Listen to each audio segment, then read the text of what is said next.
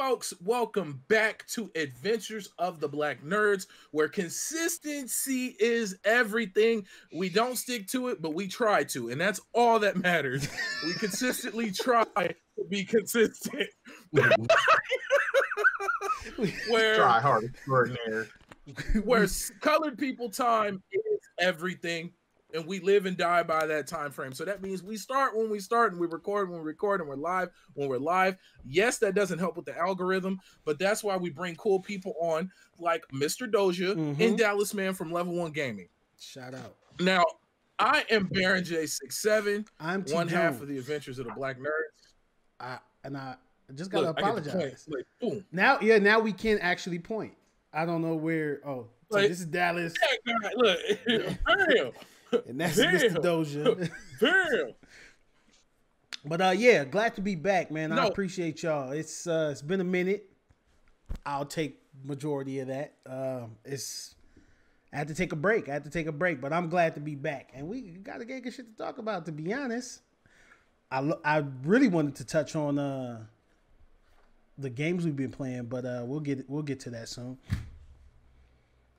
So first and foremost, I just want to say thank you guys for popping up and stopping in and saying what's up and everything.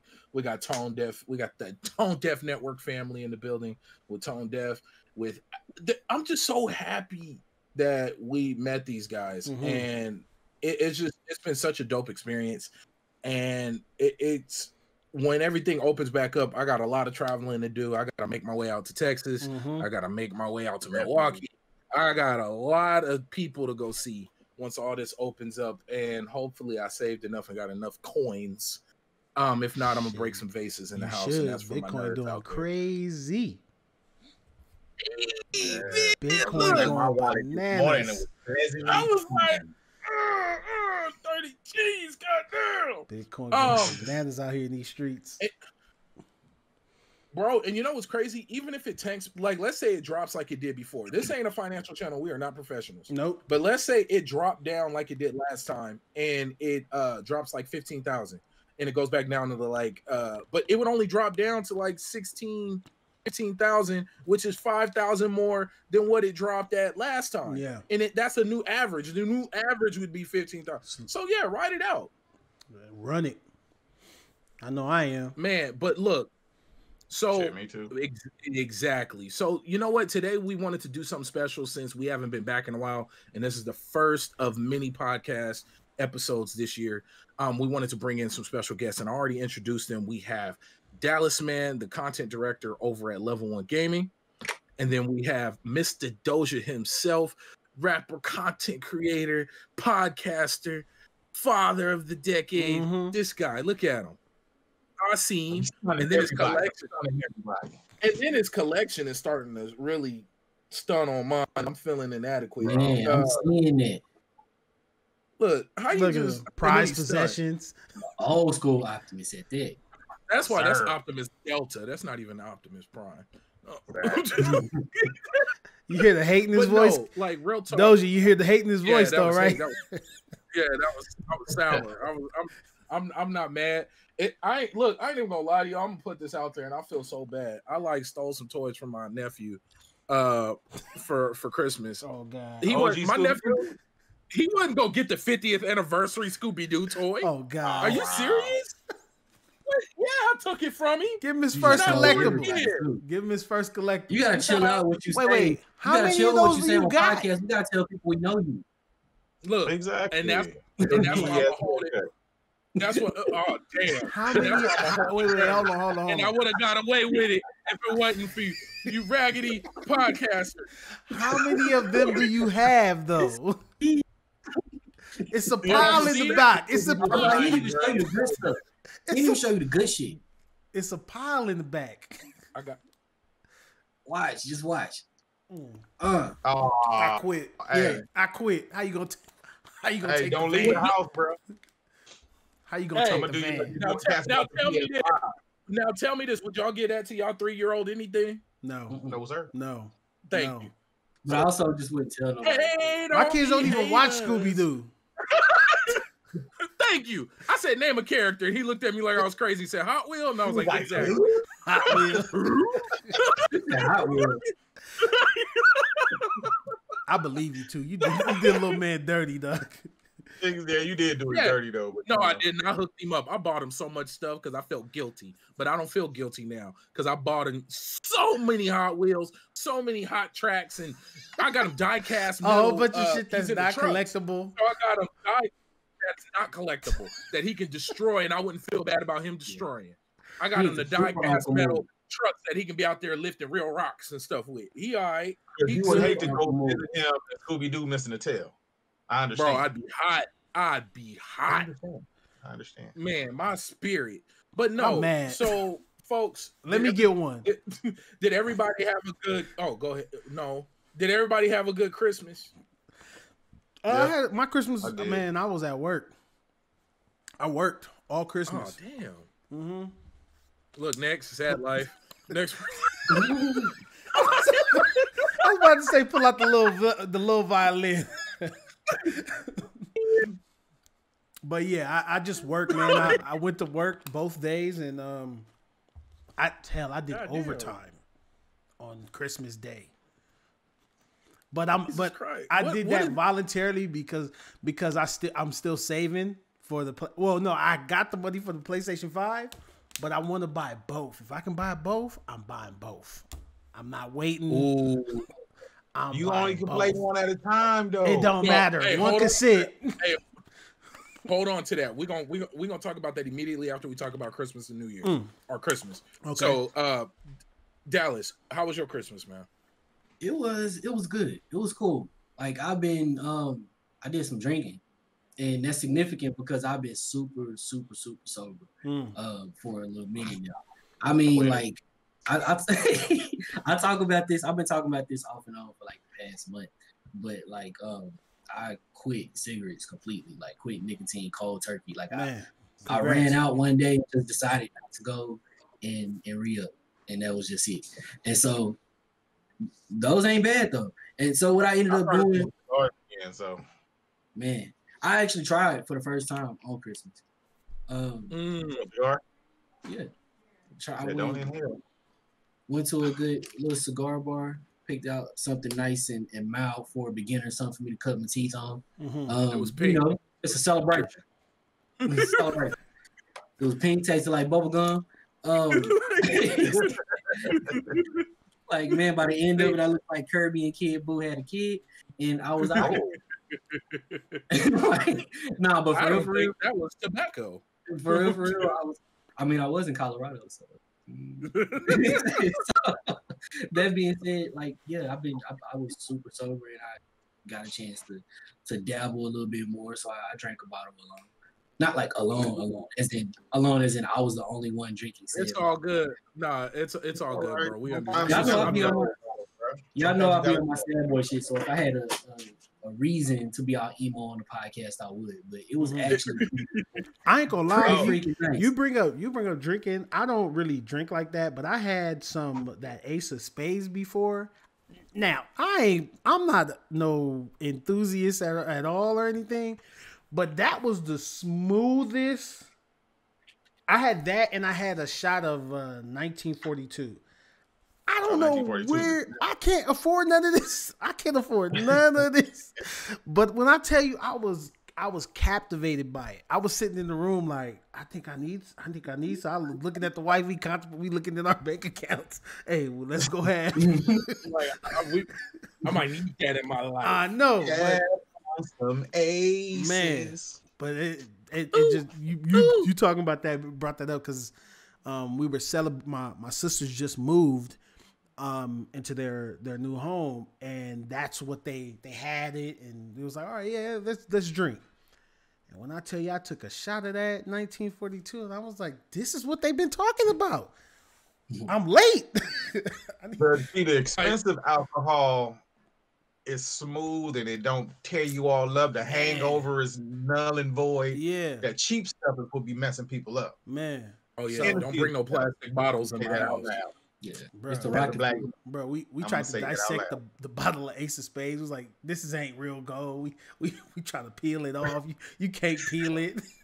I'm like, this is real. That's legit, man. But man, And I've always believed if you're gonna hurt yourself, do it right. Like quality. Stupid. Like my wife always say, spend cheap, spend twice. Man, so you ain't never lied. Yeah. Now, Mr. Doja, kiddo, how was your Christmas, man? Man, my Christmas was great.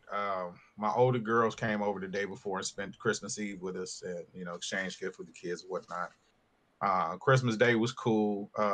My 4-year-old actually opened her own gifts and was excited about Christmas and stuff, so that was a beautiful time. Little man got what he wanted. You know what I'm saying? The wife got what she wanted. It was cool.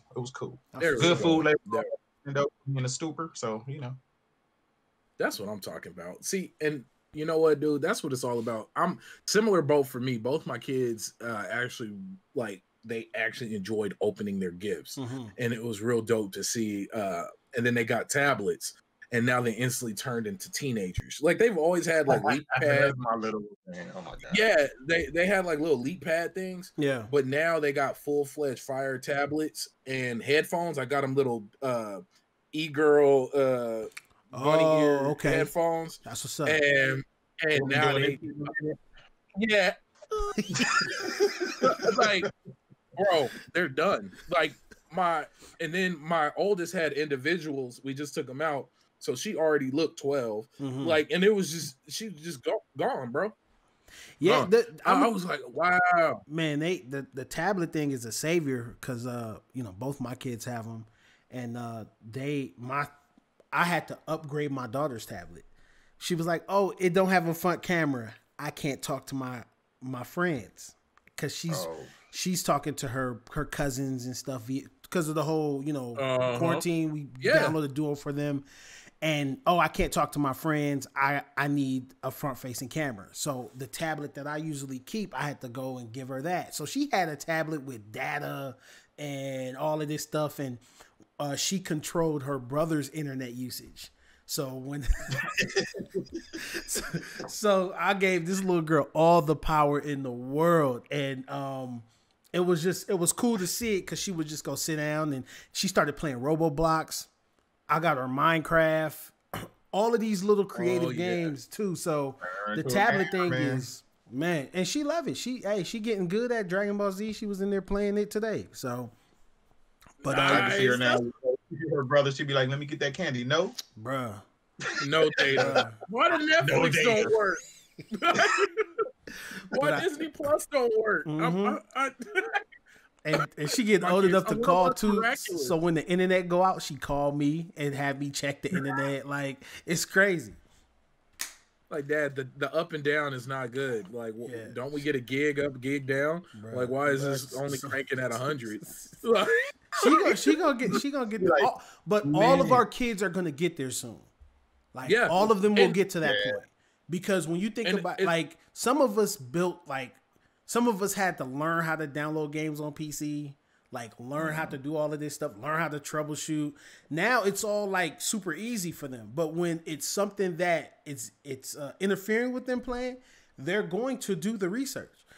They're going to go look up stuff. They're going to learn how to figure it out, how to reset Bluetooth. You know what's funny? It's going to be our kids. Because, Trav, how old are your kids? My daughter's 6 and my son is 2. Perfect. B, I know how old your kids is. We ain't going to talk to Dallas. But man. So my 13-year-old is the type of kid when the internet goes, "Dad, the internet's not working," he flips out of stuff. My daughter, our kids, is going to be the ones to be like, "Oh, well, hold on. Let me check and see what my GPU is right now." Or my, you know what I'm saying? They're going to be the ones troubleshooting stuff and figuring it out on their own. And hitting up the customer service online and stuff on their little tablets or their little. This it's gonna be them, bro. This is what scared me about my son. My son, because normally when like I'm fixing something, for some apparent reason, my kids love helping, but they never want to do their own stuff. So they never want to clean their own room. They don't want to clean up after themselves. But if you're doing something, they'll help you bring out the trash, any of your chores they'll help you with. So, Daddy, can I help? My son's at this point where like he's seen me use a screwdriver, he's seen me use a crescent wrench, all of this stuff. He wants to use this stuff. I caught him in the room the other day with the screwdriver, just poking it at the little cubicle thing he has in his room. He just poking it at it, trying to take it down because the cord behind it had unplugged. I was like, you're scaring me, little boy. You're doing too much. See, you doing way too. Instead of coming to get me, he's trying to fix it himself. But that just reminded me of me when I was a kid. When we wanted to play a video game and the computer was the old computer with the dial-up in the corner, the cable management was a mess. We had to figure it out, and we didn't have the internet back then. We had, you know what? That's where blowing cartridges came from. Trying to figure out what's wrong with something. That was troubleshooting back in our day.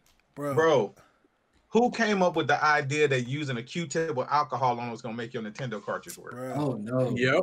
Bro, it was like you had to be just trial and error. It was trial and error. Everybody did all of that. Oh yeah, don't touch the bottom of the disc. You holding the disc like this. You had to wipe the disc off. Yeah, so but those are forms of troubleshooting. That's crazy. And it's so cool because it's so cool because like we used to hear the thing, the screen's gonna rot your brain. But then look at us in the last 5 years, 90% of what we do is screen time. Exactly. Me at work, screen time.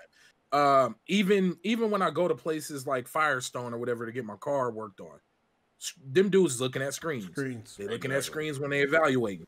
Everything is screen time. And now school at its core is screen time. Yep. So it's funny how the school of thoughts have changed. And for me, I don't like taking away the tablets from my daughter. What I'll do is I'll substitute. I'm like, hey, you've been playing that game for a minute. How about you go play one of your learning games? Go play your word game, your math game, play that for a little bit, and I'll set a timer. Yeah. Play that until this is over, and then you go back to doing what you want. And then if they don't want to, if they'll be like, oh, I don't want, I was like, well, then go play. Like, go do something else. Like, you heard the rules, you heard the stipulations. Yeah. And I don't want to, because this is the world we live in now. Hey, we got this in the chat. Trav and B, did your kids enjoy playing outside? My kids do love playing outside. Now, my 13-year-old, he was like that. He got to a certain point, everything is indoor, everything is online, everything is video games and other. But my daughter is still, I love my tablet, but I like being on the swing outside. I like running around with the dog outside. You know what I'm saying? Yeah. She, I'm in the backyard cleaning up. She wants to be out there too, helping or whatever and stuff.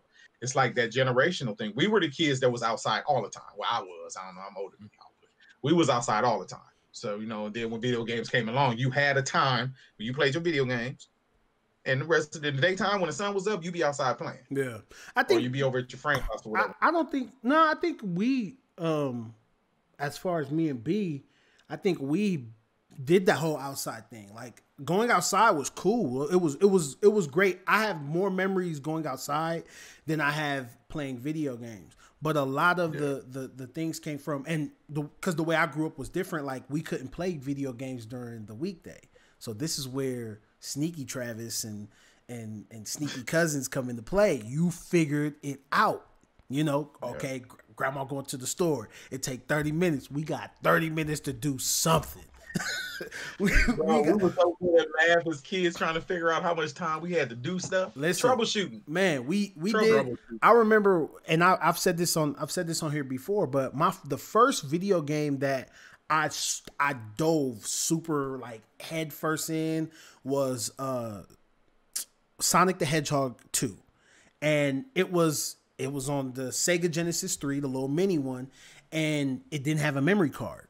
So we learned that game in and out all the way to get to the boss where we didn't die or anything, but we had to go to school. So we would sneak in my brother's room and play, and we would leave the console on. The console would be on for days.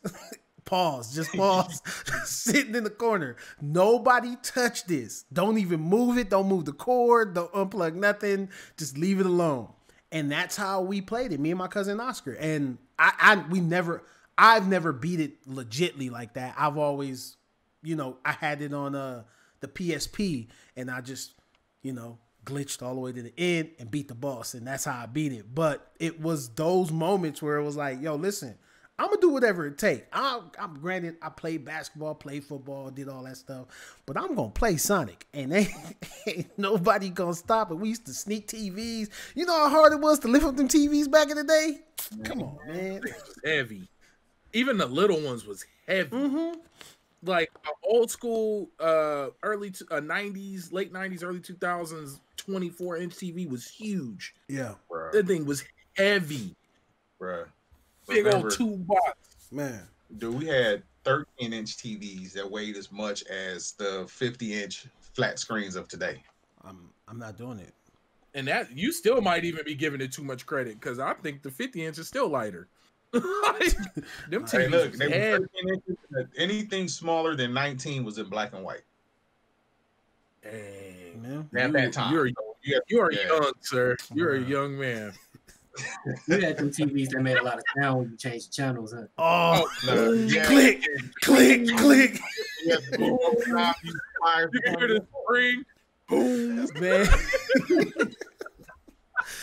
Oh, that's where like if you hit channel 3 and you go past it, you got to go all the way back around. That's turn it back and breaking it. There was no back. It's only forward. Exposed. Hey, on some real shit, we gonna I do you one even better. When cable first started popping off, it wasn't no channels, it was HBO. See, I don't remember that. And it only showed on Fridays and Saturdays. I've had channels all my life. Yeah, only show was movies. So we had he's talking about a time. Zenith before it was an actual TV thing, was an actual cable company, and then it was On TV was the OG cable company. Yeah, and you had a remote control with 4 buttons on it. Exactly. Listen. Hey, you know, down, volume up, volume down. I'm gonna tell you the best. You had to use repeaters for that. It was on, off, and then channel up and channel down. Can you still see the chat? B, you can still see the chat, right? Yeah, I'm talking to him. Okay, cool. Talking to him. All right, cool. Just making sure. But Steph is in there. What up, Steph? Oh, Phil. Hey, Phil. Yeah, I've always had channels my whole life. I remember when channel 3 was the input. I remember when you could switch. You could switch your inputs. So like when you didn't want nobody, this is going back to Sonic. When you didn't want nobody messing up your shit, you would change the input to 2, and you can go back and forth. So nobody could play your game or we would unplug the controller. But sometimes that was sketchy too, because you didn't want to move the console. Like you didn't want to move nothing. But yeah, man, it's all of this stuff just taught how to troubleshoot. I tap everything. If something ain't working, something getting tapped. Nice. What up? Nice. But folks, like it's crazy how much trouble I got out of with the return channel. But yeah, we'll leave that there.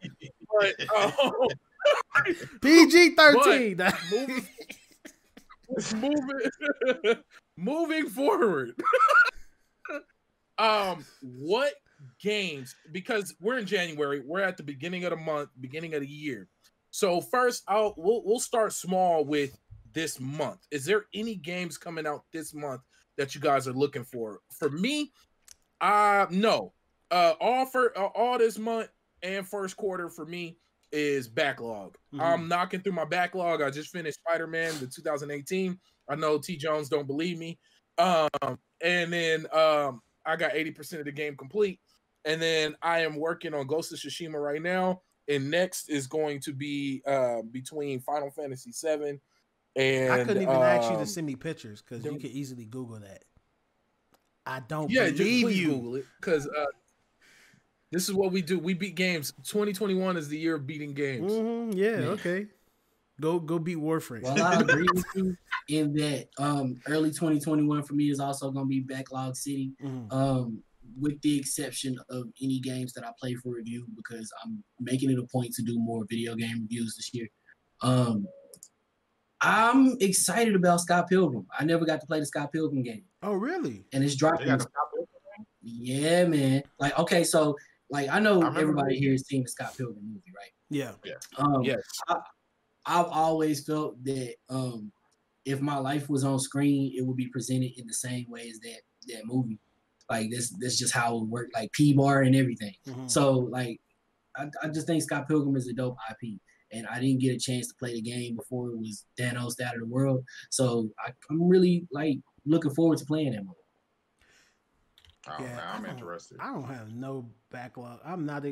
I guess the only game I'm excited for is not in the month of January. It's just Outriders is supposed to be coming out, and it's supposed. But this is the game. Once again, these games scare me because I've say this and I'll continue to say this, and hopefully, if one of you developers is watching, stop doing this.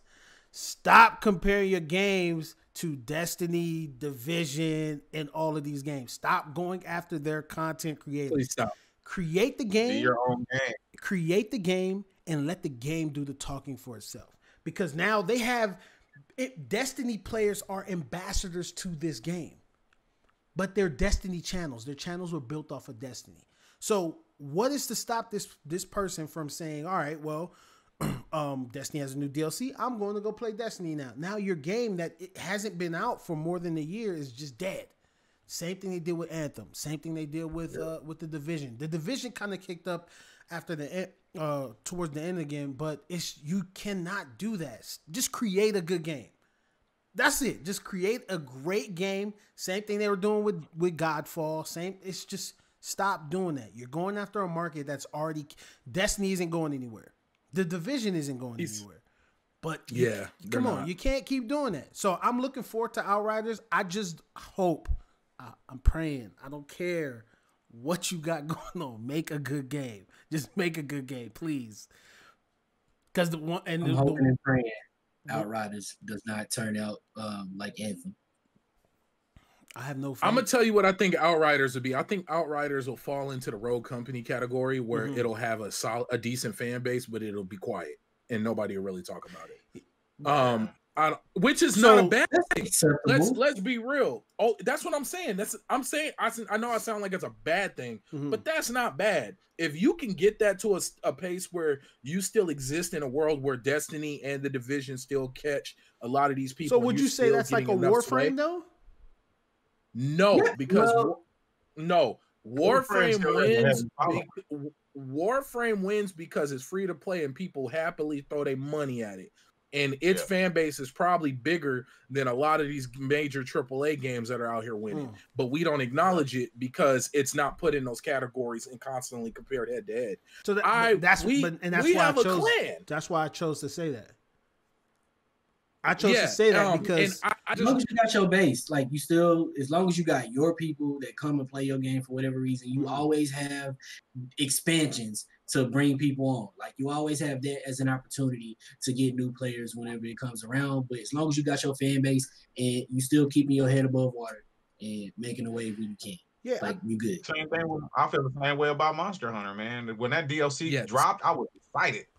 And then now that they have that little small DLC they added because the movie came out, every time I jump on it, I'm playing that and trying to play through that because it's more difficult than a regular game. Same thing when they added the Witcher part to it. When they added, what was it? Devil May Cry. Devil May Cry. There we go. Devil May Cry. When they added, and Street Fighter. Yeah, Street Fighter. That made the game. It's like reinvented itself pretty much, adding those little specs. Because now the game, and they give you the basic of basic weapons to fight these monsters that you had no problem beating in the regular game. So now it's difficult because now they're giving you cheap ass weapons to fight them with, but you get to do it with these, new characters. You know what I'm saying? And it made the game, it kind of put you back in the mind frame it was when the game first started. So it was cool. Hey, the one thing I learned though when I took this hiatus is that a lot of people view games differently. Like when I come on here and I know that I play this particular game more than I play any other game, right? But when I hear people talk about, like for example, when I hear people talk about the Division, they talk about the Division the same way I would talk about a Destiny. But the beauty of it is having that conversation and hearing the way they speak about it and understanding their perspective of it without it being, oh well, you're playing Destiny's trash. It's this, or the Division's trash. It's this. I'm calling it how I see it. When I played the Division was fun until a certain point, right? Yep. There's flaws in, and as we've learned, Cyberpunk 2077, there's flaws in any and every developer out there. There's just nothing you can do about that. It's just how you bounce back from that. So when the reason why I speak on Anthem the way I speak on it is they punished people They ban people for doing something that they put in their own game, right? Whereas when you, and this is why whenever I'm talking about I always use community driven games, because most of the time these community managers are on it and they're talking to they're in their realm, and they're talking to their people. They're letting them know, hey, we're going to look out. If the developer of the game you're playing isn't active on their Twitter, isn't active on their Reddit accounts and things like that, I don't know what to tell you. There's no saving your game. You know, if you made a mistake, or if there's money behind your game and you're not putting the time in to speak to the people that's playing your game, and all you see is complaining, i.e. Call of Duty. Do you see that to this day? And there's just complaints behind your game, and you're not saying anything, your game is going to die. The only reason why Call of Duty survives, they break a new one every year. They stop doing that. They fail 1 year doing that. Oh, go ahead. I'm gonna say this. So the games that I'm playing, I'm actually currently playing the Cold War campaign on Call of Duty. I'm playing Destiny. I tried to play some PC games, but the mouse and keyboard thing, even though I can use my controller, I feel if I'm gonna play on PC, I want to do it right. Yeah. But it's not my bag, so I'm sticking to console. But you know, like you were saying about the Call of Duty thing, the reason why it's not even the current Call of Duty or the state of where it is right now that has me constantly involved in playing their games. It's because of what I got from them in the past. The fact that they're remastering my favorite Call of Duty games is the reason why I continue to support Call of Duty. So, but that's the original Modern Warfare that we did. Say that again. That's what they're gonna do. What were you saying? I was saying that's what they're gonna do. That's cool, but me as a fan, because fine. That's fine. And the reason they have to do that is, all right, for example, they came out with Cold War, and what did they do to boost the player engagement in that? They gave you Raid. They gave you the map Raid, one of the greatest maps ever in Call of Duty. Arguably, you can argue with anybody. They gave you Raid. Only Raid. They didn't give you Standoff. They didn't give you, and like I said, they gave you Nuketown. I said, oh yeah, 24/7 Nuketown. It's like a fan favorite. They always do this every Call of Duty, but we're going to give you Raid on top of that. The game is still a game. The guns still shoot the same way. Yeah. You know, still bugs here, there. You know what I've noticed though, as a fan of Call of Duty, as a franchise, the Black Ops guns don't shoot as well as the Modern Warfare guns do. The gameplay is not the same. Because they're different. And that's why it's not as many guns. Yes, and that's why I think it was smart for them not to change Warzone into a Cold War, but just add the weapons and the skins over and leave that game as it is. Yeah. But the sad part about it is, like what everybody who plays Warzone says, they take the two major guns from Cold War or the OP guns in Warzone, and everybody's using it. The DMR and the MAC-10 or the meta guns right now. Yeah. Those videos are funny as hell. For me not to be a person that plays on a consistent basis and jump in, I'm gonna get mopped up every time I step on a battlefield. Yeah, it's so funny. Stay away from Warzone. It's so funny. Focus on the multiplayer. It's so funny you bring that up, because I was just having this conversation with a cousin of mine about like whose fault is it? Like if I'm jumping into a game and I played the game when they first came out, first week, I played it for a week and I stopped playing it, and I come back to a game and I'm getting wrecked, and it's because that's my fault. So that was so I'm like, so my point behind that is like, yo, you can't blame people for being in that realm. Like if I put the time into a game that you thought was good, but you left it or you didn't think was good, and then you coming back and then your complaint is that I'm not good because he's using the meta guns and that's all he's using. No, get good, man. That's not what I'm saying. I tell my son, he wants to jump into games. Like he just started playing Black Ops 3. And I hear him screaming and hollering, oh, they're doing this, they're doing how. I'm like, dude, you never played this game before. Yeah. These people have been playing this game since it came out, and they're just fans, and they continue to play this game. They're still playing it. And like I told him, exactly. And like I told him about, like, he plays Fortnite. I told him about that. I said, dude, you don't play this game on a consistent basis. So you got people that's been playing this game since the day it dropped. and have never given it a break. January 3rd, 2021, they're still playing that game every single day, every time they get a chance. Mm-hmm. You play the game when you're allowed to play that game. Mm-hmm. Yeah. You're not going to beat them. You're not going to outdo. You gotta keep in mind, like, people wait for people like you to come on this game. Oh yeah. Like, during the holidays, Christmas news. KD's is going up during the holidays. It is a gift that you got this gift. It's a fact that the players who play in tournaments and play wager games and stuff, because it's skill based, especially on Warzone. So if you got a low KD, you play with low KD players. Mm-hmm. So they'll purposely lose a whole bunch of games just to get in there with people like me. It's called reverse boosting. Yeah. They do it all the time. It happens all the time. You brought up a good point with the wager matches though. They aren't skill based matchmaking because you're in a private party playing against somebody with a actual record on this website that you're using. So if you're using game battles, your record is going to be here and their record's going to be here, and it's going to show all of that stuff. Whereas, but I'm saying in order for them to practice, they drop their KD down to practice on people like me. Oh yeah, well, and then but once again though, if for example, say I'm just this legit player, right, and I play consistently, but I do reverse boost, you're gonna be able to spot the difference between when I play against somebody that's not as good.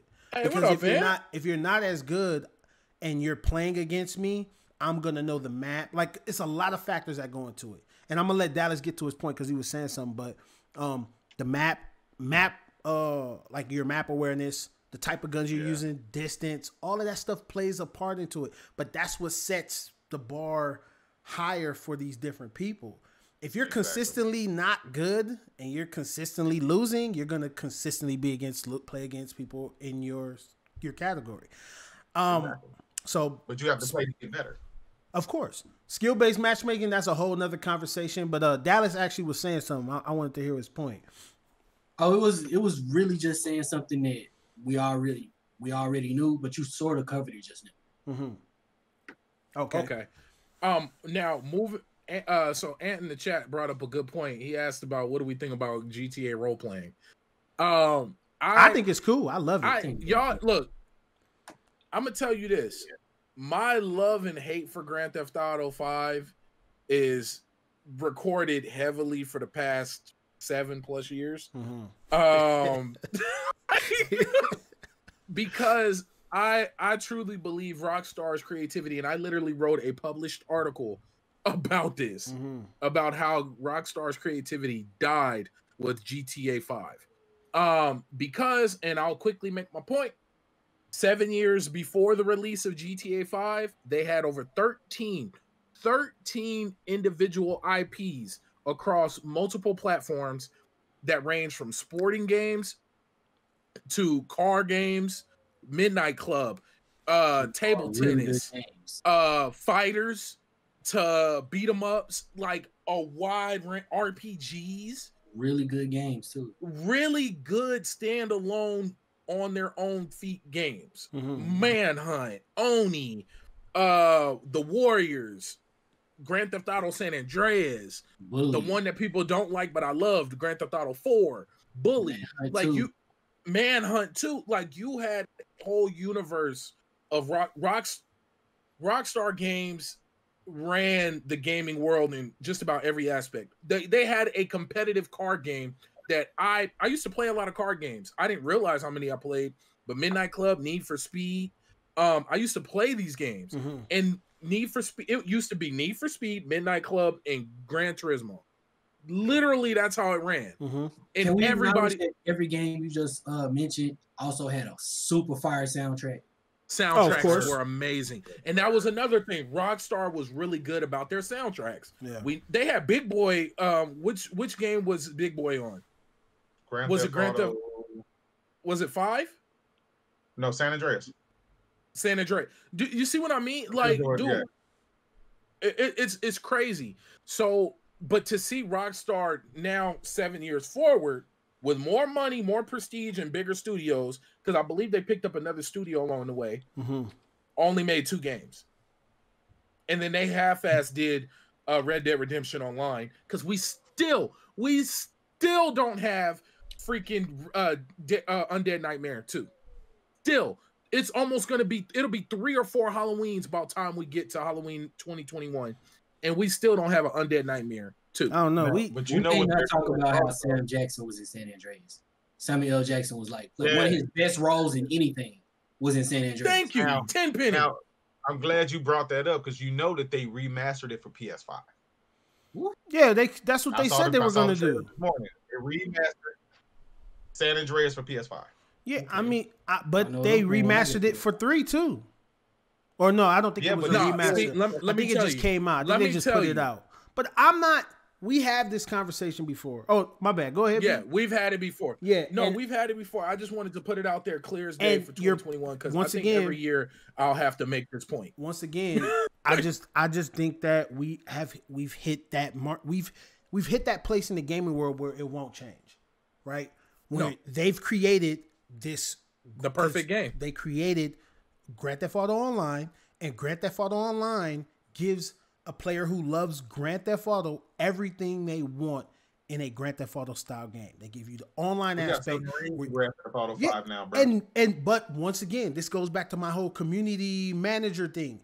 They're constantly upgrading this game. They're constantly giving you new stuff. So when they're supposed to give you a Red Dead had a whole bunch of hype around it and could have been more successful than it is today. But along with that, they're gonna upgrade. They're gonna give a update to Grand Theft Auto Online. How? You just gave me a brand new game, and then came out with a Red Dead Online. But then they went through the whole legal process with the whole Red Dead thing. Then they also had the problem with it dropping first day because it didn't come out when it was supposed to come out. They didn't have ass Red Dead Online. We're not gonna sit here and give them props for Red Dead Online as if they didn't half ass it.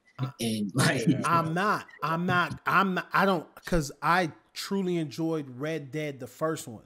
So I was super hyped for this. I really look forward to Red Dead. I didn't even finish Red Dead, the second Red Dead.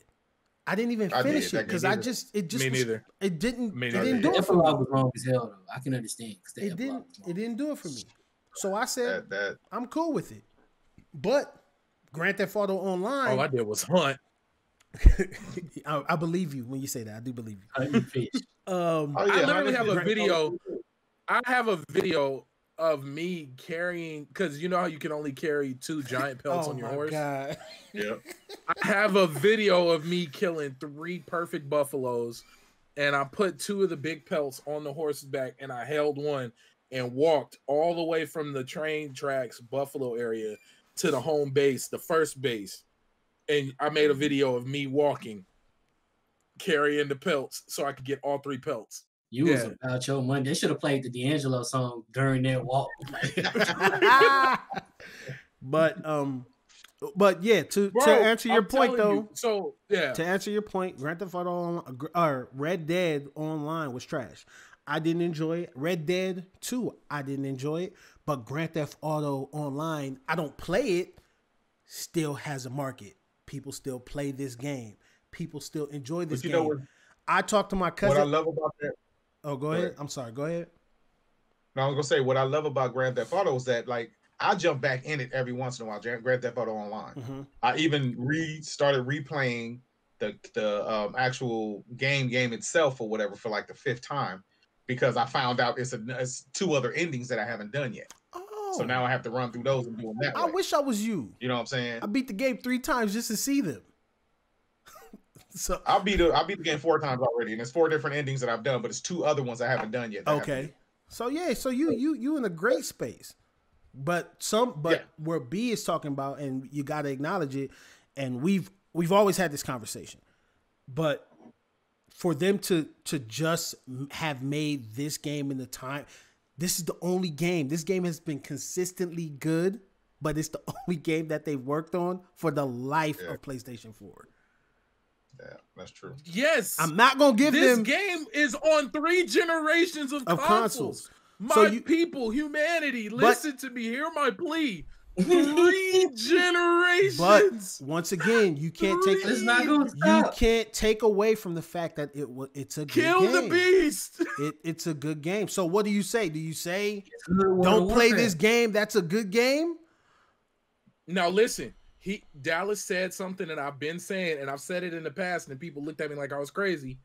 Grand Theft Auto brought the world of PC MMOs into console gaming, Which and made it okay. We've had this conversation. Because remember, that was the big separation between. That was always a huge separation because there was always MMOs on console. Let me not disrespect the what was it? Not Star Ocean. What there was a couple of Mag Fantasy Star. Star. There was a bunch of MMOs on console. I'm not gonna disrespect it like that, but they were niche games. They were games that 1 in like 1,000 people played. Mm-hmm. But you've made the most popular game out there. One of the still to this day, you can go on any sales list, and it's top 20 at the lowest selling games to this day, 3rd generation. And if they come out if they release a physical PS5 or Xbox Series X version, people are gonna buy it. Of course. Yeah. This game has completely shifted and made itself the Warcraft of consoles. I'm cool with it. That's always been my point. When PS4 came out, how many of us bought that bundle? Bought what? What'd you say? Yeah, The GTA 5 bundle when PS4 first came out. I did. The bundle, yeah. I sure did. Yeah. I had once again, Grand Theft Auto has done something new, or Rockstar has done something new. That first person. It was great. I still enjoyed the game. I played the whole thing in first person, right? I played, like I said, I played the story. It changes the whole experience. And that's all it needed. It's a whole different game. It's not like I didn't beat it already. I beat it again. Just kept playing it. And you know what? People don't respect that that's a feat to actually put your entire game in first person. Mm-hmm. I don't know if people really understand what it takes, but it's not that's just huge. Yeah, that's huge. Mm-hmm. And for it to still work to a point to where you don't get disoriented. You don't it was a little more visceral. It was control still work. Yeah, it was more visceral. It made the game more. I feel like the rating, the ESRB should have went up on it. Yeah, to adult once it went first person because it made it a completely different experience. Any other game. I think the only complaint I had from it was that I wanted it to feel the view to be out a little bit more. Like I wanted to be able to see the guns a little bit more, and that was like right here. Yeah, but I still enjoyed it. I'm not going to even front. And once again, Rockstar created this game. We all played it, and they just ran with it. They ran with it, and that's it. What else can you say? I can't tell them that. So I'm gonna say this. Look, we have went on our cynical gamer rant. I understand we're in the section of gaming that we are in, and so that's how we are. We kind of like to dissect stuff and pick apart all the business aspects of it, but we were asked about the role play, and we touched on that very little. So I will say this. Okay. Yeah. I will say this. So I have not played a whole lot of GTA Online. I'm tempted to because of what I see people do in role play. Like there's YouTube channels where there's a YouTube channel that I just happen to stumble upon because I be down the rabbit hole all the time. And dude was like, "Yeah, I'm just gonna become a drug dealer in GTA Online. Let's see what happens. I'm just gonna start trapping." And like I followed this man's journey from selling nicks on the corner on a bike to the Lambo and the yacht. Man, for real, I followed this man's journey from nothing to like getting jumped into a gang. Like, come on, son. Hey, really got to live his hood fantasies in GTA Online, bro. Now, hey, you know what sold me on it? Right? Role playing is on console. They do it on console too. They do it on console. Mm-hmm. Now it's probably more fun on PC because of all the mods, but it's everywhere. some of my coworkers, they actually set up a whole like police routes, and they set up a whole schedule. And like if you got busted doing something, like you would have to, or if you messed on your shift, or you pulled the trigger when you weren't supposed to, this, that, and the third, or you didn't they would do proper call outs, and you would have to work certain beats.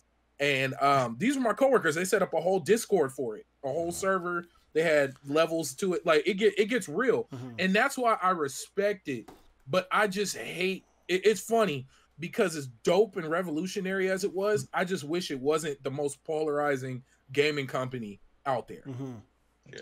I wish a smaller developer would have did that, because when you have Rockstar do that, and you have Rockstar, one of the most creative companies out there, now dying and living on this one hill, which they can because the money is printing itself. They have no reason to make anything else. Yeah. There's no benefit. There is no benefit for them to ever come up with another online game. Ever.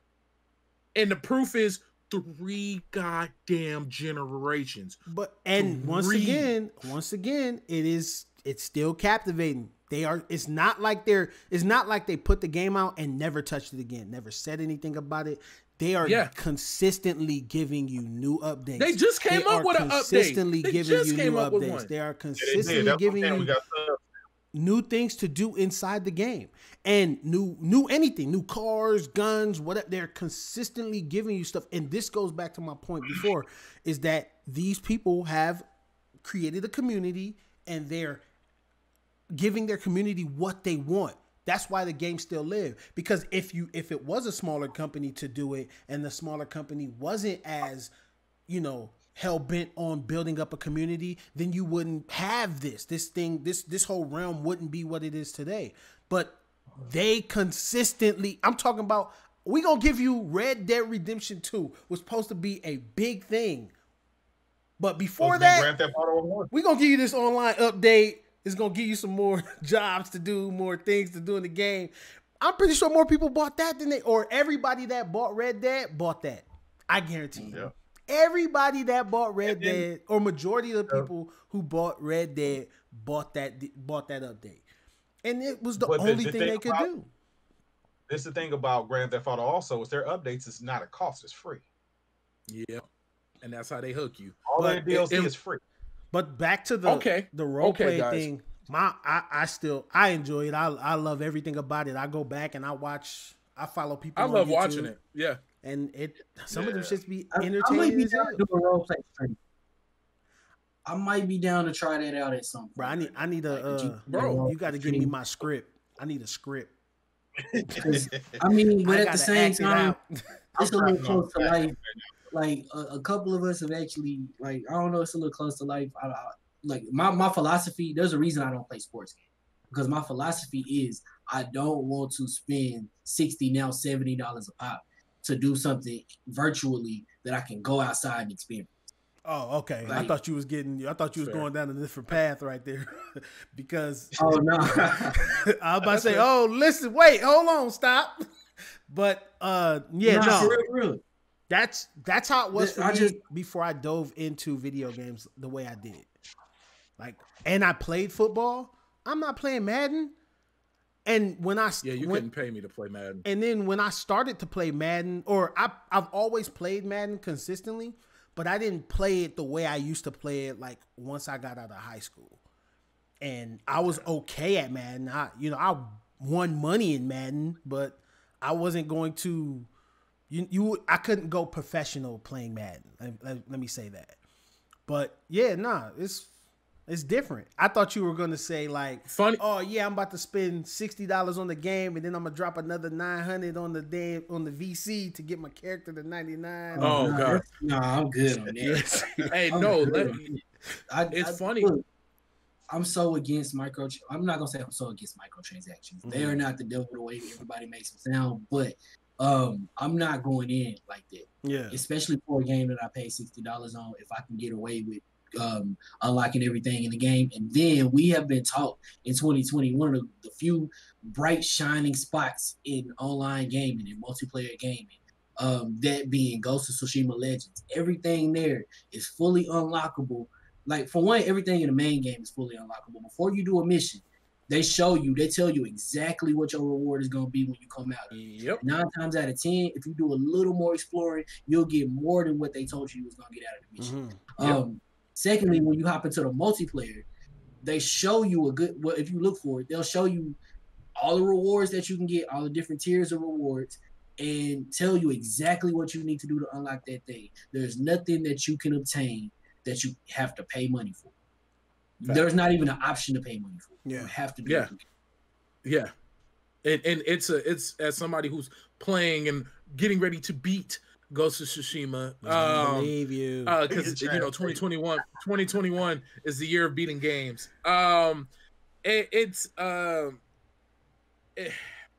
dope, man. Look, I will sing Ghost of Tsushima's praises, and I'm gonna tell you, it really did deserve Game of the Year, in a lot of different avenues, for sure, 100%. What game won Game of the Year?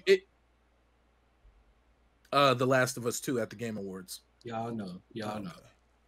Which I'm gonna tell you, they had very special things about it, though. Like, I'm not gonna diss The Last of Us 2. There's no Last of Us 2 bashing here. Gameplay-wise, it was one of the best games I played in some of the most visceral combat. I mean, visceral. Like, did you beat that? Dogs. I was explaining. No, I got halfway through it and picked up. What did I pick up next? I was buy games. I wasn't throwing shade or nothing. I was just being ToneDefRadio. But no, he was legit asking. No, I know you long enough. I know you was legit asking. But it's worth beating. It's worth it. It is. It's definitely on part of my back. Like, once again, all first quarter is backlog season. My streams are titled Backlog Diving. Just to add some context, I won't be on you about beating this one like I was about Spider-Man or Ghost of Tsushima. Got you. But it's still worth seeing through at some point. I still think The Last of Us 1 I had to buy him a game for him to beat a game. Yeah, he did. And you don't understand how hard it was for me, because my problem is, and I put it on Twitter, I have a bad habit of getting sidetracked and enjoying the most random parts of video games, which is not a bad thing. It is a bad thing when you playing with the team. We playing Warframe. Hey, B, come help. Nah, I'm gonna just go over here and fish. I'm gonna get this fish real quick. I'll be over there when I'm done. Doja was there fishing for hours, bro. I have an open world game with this man, bro. Like, I'm. What he say? Oh yeah, y'all fighting? Nah, man, I'm gonna just be over here fishing. That was the Monster Hunter too. Like, y'all be good. They get mad when we run back and retreat. We need help, man. Why y'all coming over here? The enemies to me. Why y'all coming over here? Like, he said y'all in the fight, not we. Ain't no we. Bro, look, that's all. Look, I'm playing Disgaea on my Switch, right?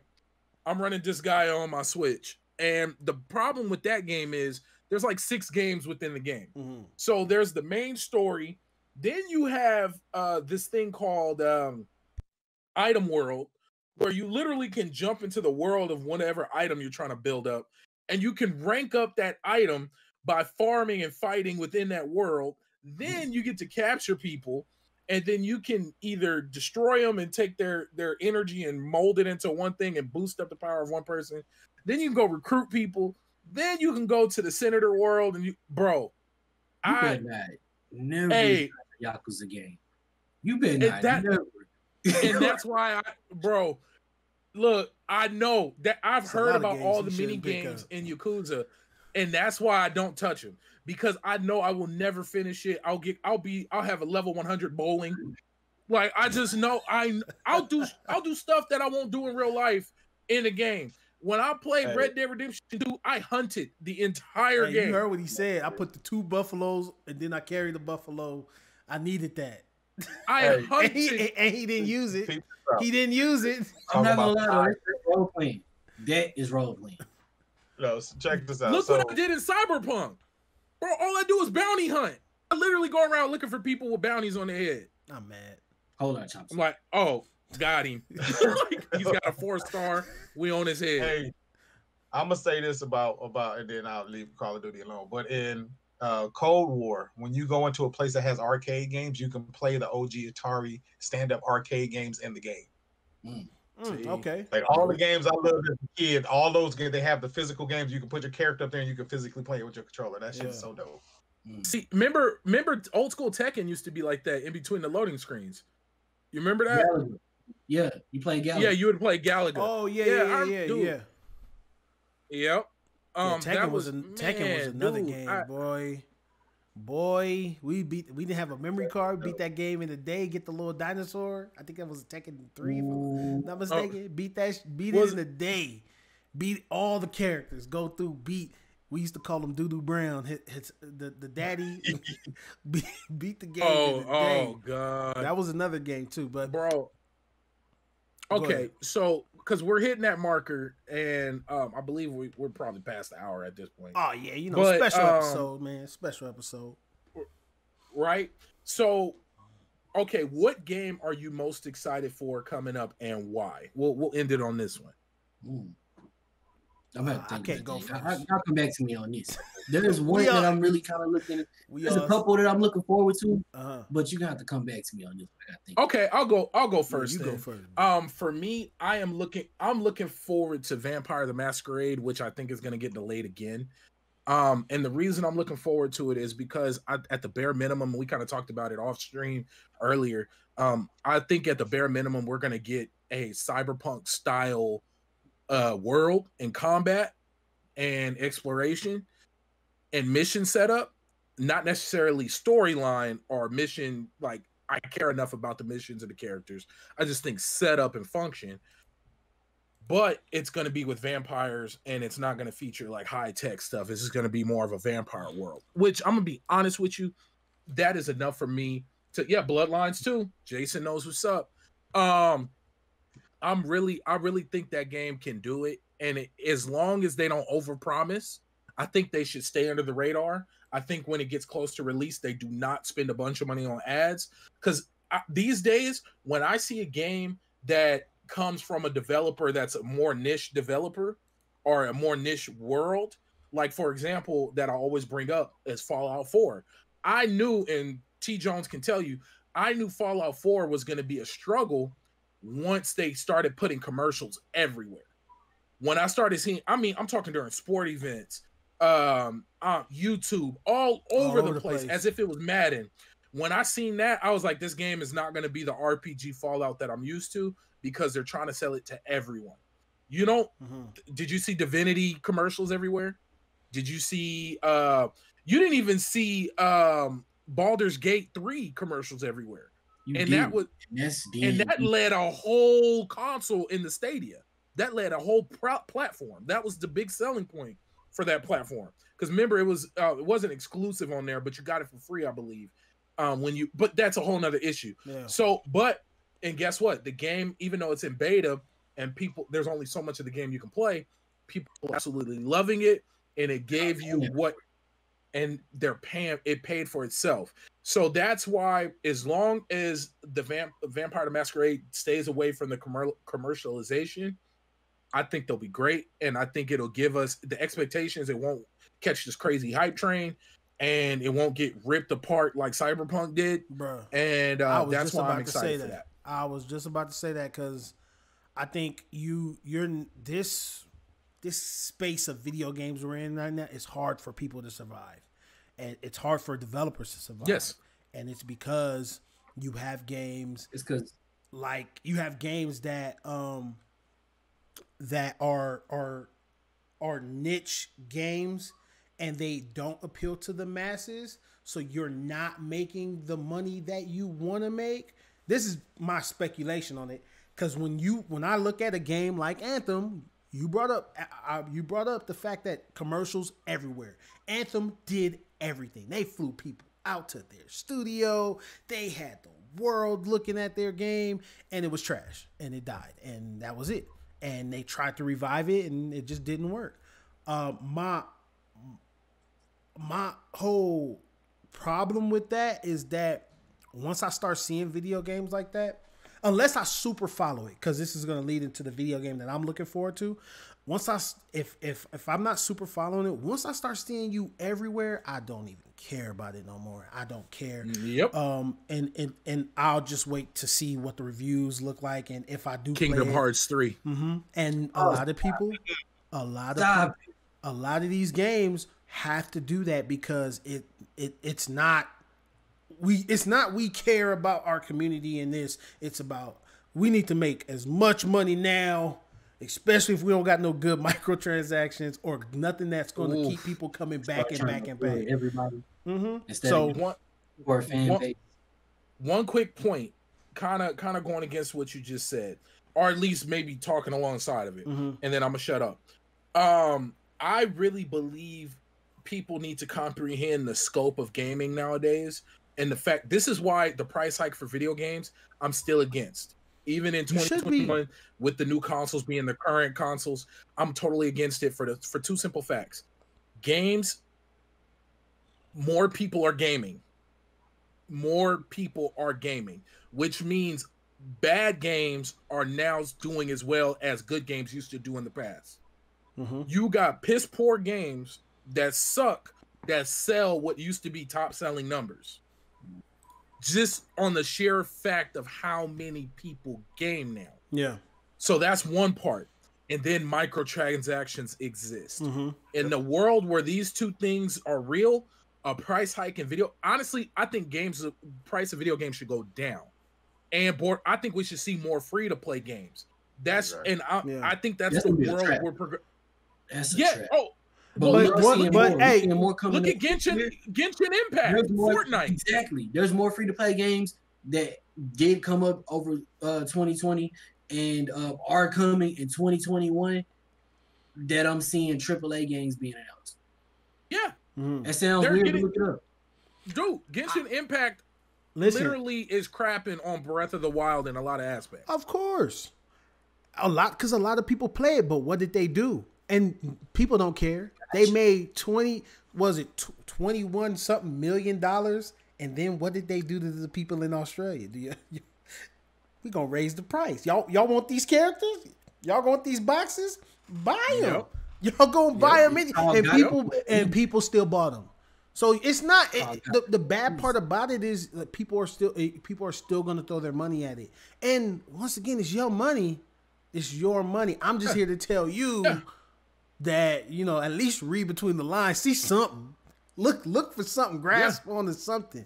And that's actually a good point. You brought up that Genshin Impact, because I didn't know that game was what it was until I started seeing people that it's on Destiny mobile. With. It's everywhere. It's on mobile. Yeah, it appears there in the same form as it does on console. You see what I'm saying? That's scary. But what's so captivating about these games is the fact that, I get a chance. I'm playing for a chance. Gambling. I'm not playing.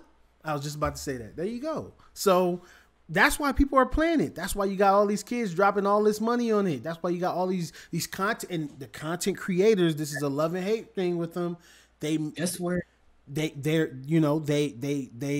They give these people money to purchase these things, and sometimes I think it even go beyond that. I think they say, all right, listen, you're gonna hit this box, and you're gonna get this character, make a YouTube video of it. You say you gonna hit this box, Paulus. Man. Wait, hold on. Wait. So I don't look. That was my point to that. So 2021, what game, Trav? My game you already hot is God of War Ragnarok. I'm waiting for that. God 2022. of War 2022. Oh, you think it is? is? It'll be on PC. You think so? You think so? I think I know they announced it for 2021, PlayStation 5, 2021. It's either Horizon or them. One of them is getting pushed back. I don't know. I'm just toss. It's a toss. It could be, but I don't think both are coming out this year. Based off of the information we got, I'm going for God of War because I thought God of War, the fourth one, was really good. I didn't really. It was kind of like a love-hate relationship. I kind of had to get into the whole, loot chasing aspect of it. I know God of War being the game of just, you have a path, go down this path, but they spent so much time on the story aspect of it that you didn't care about the path, this one-way path that you were going through. With God of War 4, you kind of had multiple ways you could go, but all of the fights were absolutely great. Like, even when you had to go kill the Valkyries, that was something you didn't have to do during the main storyline. So I'm hoping that they do the exact same thing they did for God of War 4, the fourth one, with God of War Ragnarok, and they continue it. They continue making a game based off the story, off this super dope storyline that they have. And I think the son was a good aspect to him. 'Cause he needs some help, and him getting like all of the assistance you can get, and leveling him up and giving them different gear and different stuff kind of brought a different aspect to it, which I actually truly enjoy. So I'm looking forward to God of War Ragnarok. Shoot, kiddo. I'm looking forward to Gotham Knights. Oh, okay. Yes. And my thing is, because some of the characters you only got to see in the DC fighter games. You didn't get to really see them. I mean, you got to see some of the other Batman games, but this is actually putting a shadow or a spotlight on them and not on Batman. And I've always wanted to see how Gotham would be without Batman, and now I get a chance to do that. Yeah. So I'm really looking forward to that. That game is going to be dope. It's going to give everybody, the other characters, a chance to shine, and see what that. Because some people's favorite characters are, those Red Hood. Red Hood. Yeah. Mm-hmm. So he's in it too, really I believe. Forward to that game. Is it? It's like all the kids, ain't it? It's like all it should be like all the kids. It's the Bat family, except the black people. You got to pay for them. I'm asleep. But all right, moment of truth, Dallas. So I actually got a couple. I'm gonna make it quick, but I already mentioned Scott Pilgrim earlier. Mm-hmm. I'm actually also really looking forward to Nier Replicant, because Nier Automata is actually super fire, and I appreciate Yoko Taro and his messed up head. He like Kojima's little brother in a way, in some way or another. More pervy. Yeah, well, no, Kojima is pretty pervy if you pay attention, but yeah, he's just a little more goofy, a little more outwardly goofy, but just as much of an auteur, and I feel like we need more of that focus on art and just being an artist in gaming. That's very, very important to me. So I really want to, especially since Nier Automata was such a good game, and the combat was so fire. Platinum Games, shout out to them. They actually finished the game for once. But like that's absolutely on my radar. Also, what's the name of this game? It's the Monster Hunter game, Monster Hunter Rise. That's on the Switch, right? Yeah, because it looks like it plays exactly like Monster Hunter World, only instead of palicos like the cats, there's a dog that you can ride on. And I'm more of a dog person than a cat person, so that's right up my alley. And last, well, this is not last, but the other one, I don't know if it's coming out in 2021. Deathloop, because or black people. There we go. Yeah, and it looks so good. Like it looked. Doesn't it remind you of 13? A little bit. Like the art style reminds me of 13, which is a dope game. If you guys, it hasn't aged very well, but it was a dope game. But I'm gonna shut up.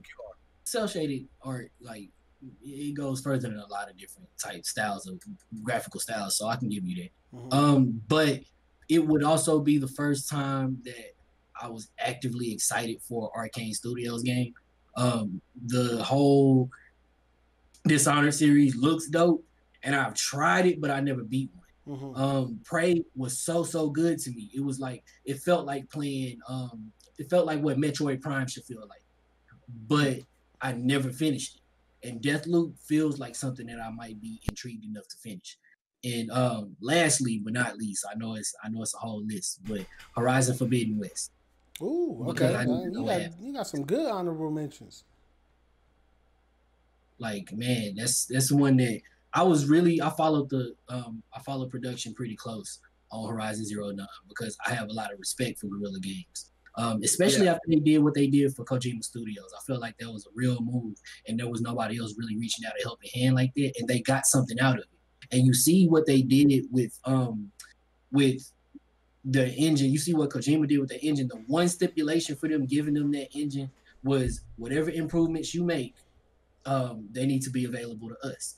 And with what they did with Death Stranding, that going into a Horizon game is certain to be fired. And that's actually another game on my list, Death Stranding. That's what I'm going to play after I beat Ghost of Tsushima and finish up The Last of Us 2. I'm moving on to Death Stranding. Then I'm going to go to Final Fantasy 7. Folks, I think another one. Anybody got final word? Yeah, go ahead. Dallas, you're a Resident Evil fan. What do you think about 8, The Village or Village? It's intriguing. I didn't know when it was coming out, so I didn't mention it, and plus I didn't want to make my list too long.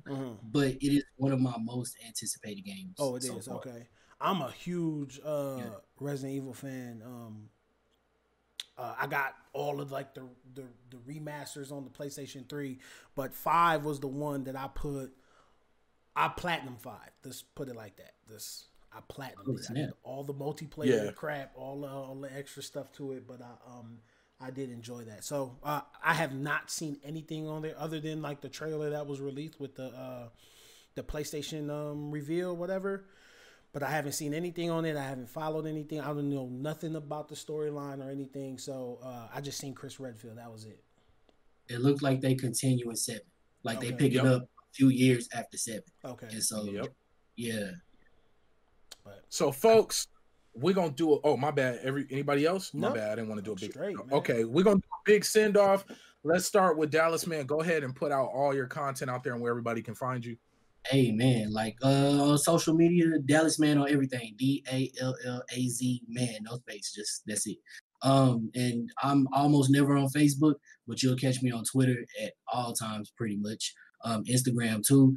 And if you want to catch that content, I'm at Level 1 Gaming. I'm content director at Level 1 Gaming, LV1gaming.com. You want to pull up there to see all the nonsense and tomfoolery. And if you follow, as a matter of fact, pull up to that YouTube channel too, LV1 Gaming 20. You can catch the Double XP podcast every Wednesday at 7 p.m. Central. You can catch the Take Two podcast the very next day on Thursday, and the Peep Game podcast every Friday whenever we feel like it with me and this homeboy right here, BaronJ67.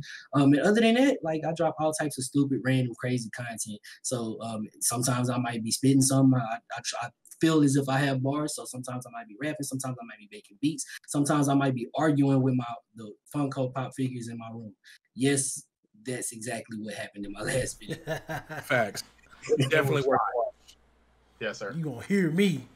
And Mr. Doja. I'm on everything: Facebook, YouTube channel, Instagram. I'm mainly on Instagram and Twitter at Mr. Doja. Check out MrDoja.com. My new single, Stressin', just dropped. Video's dropping soon. I just completed the video yesterday. So, I got new music about to come out this year. 2020 has been a great year for me. 2021 is about to be amazing, and then working with these fellas right here. Hopefully I can get into some of the shenanigans they get into. And we got you. It's all love, man. I appreciate you. Trav? Man, it's same old xTJones. Pretty much anywhere. Shut up, B. Yeah, so YouTube, Twitter. I'm not on Facebook like that, but YouTube, Twitter, Instagram, xTJones. You'll find me on pretty much anything that you search that at. But yeah, that's me. Guys, I'm a writer over at Level 1 Gaming, and you can find me here at Adventures of the Black Nerds. We are going to be here weekly. We're going to push for Sundays. Sundays or Mondays, but most likely we'll do Sundays because it just seems to work better for all of us. Mm-hmm. We're probably going to be getting a lot more guests. We're going to be having a lot more talks. I want to get into maybe some live streaming stuff. Yeah. We're really going to expand, and we're going to be consistent. Not we're going to try. We are going to be consistent. And even if it means we're going to be running solos where it's me or it's Trav or we even have a guest host, we're going to make this happen, and we really want to push this forward. Also, all of the links, you know, you guys send me all your links to everything, and they will be in the description below if you're watching this on YouTube. And folks, please make sure to like, comment, and subscribe, and follow us across the board. Follow everybody here. Me, BaronJ67. You can find me everywhere. I want you to find me, BaronJ67. And it's going to be a very active year. We're going to be pushing a lot of things. We're moving forward. It's progression, and it's across the board. So much love. Thank you guys for being here. Thank you guys in the chat and watching on Facebook. And for those on YouTube, make sure to hit that subscribe button and comment, talk to us, engage. We do talk back in the most respectful, disrespectful ways possible. But much love and peace. Peace. Peace.